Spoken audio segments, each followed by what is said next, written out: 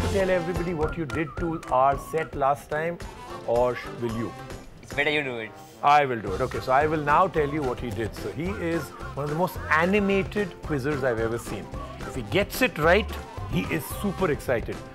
But if he gets a question wrong, last time he got so angry with himself, he went like, no, and then he turned and he punched the set like here and broke it. He broke our set into bits and we had to reconstruct the whole set. So was that the Lakshay, get into quizzing to get a girlfriend? No. No? I've been into quizzing since I was 10 years old, and I mean, I didn't really think about it. So you and your girlfriend got together when you were 10? What was she? What was she, 3? No. Okay. I'm obviously losing track of the story here. Let me understand this again. Are you two roommates? Used to also? Used to be. And then you're not anymore because you think that he is a good friend but not a good roommate. He's very, very what? It's actually the opposite.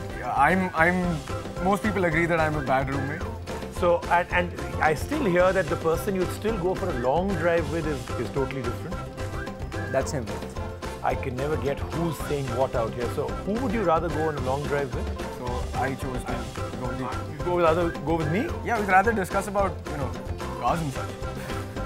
I am not going to comment on that. No, can't. Can you do me a favor?